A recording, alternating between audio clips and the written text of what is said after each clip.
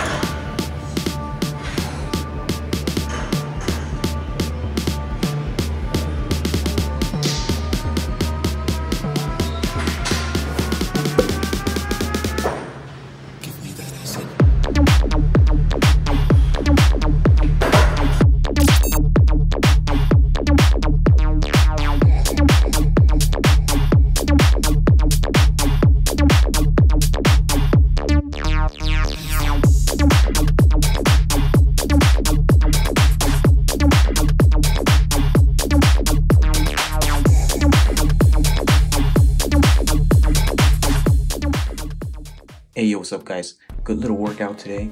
Sorry, I'm in a little bit of a boomy room. Right now I'm in my room because we're being taken out by management because there is mold in my room.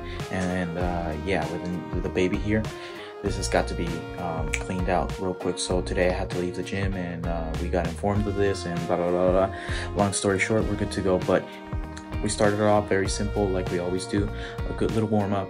And then right after, we went ahead and we did a couple of snatches. We started in the power position with a deficit. So what I like to do is put 245 plates at the bottom. We did a power snatch and then an overhead squat. So we did that twice. And again, we start 50, 60, 65. And then we progressed to a snatch pull from a deficit, same thing.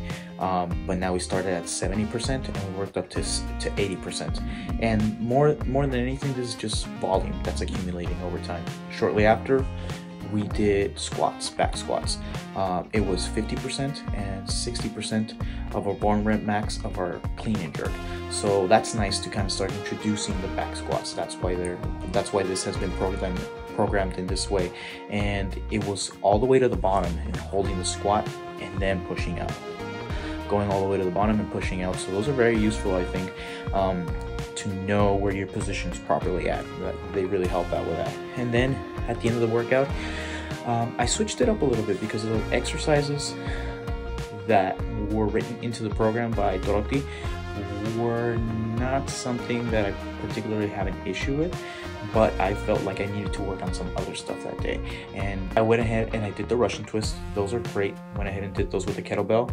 And then I did planks, and then side to sides on that plank, so just one side, letting the hip kind of rock. I'm not sure what those are called, but I like doing those. They really do work out my core in a different way.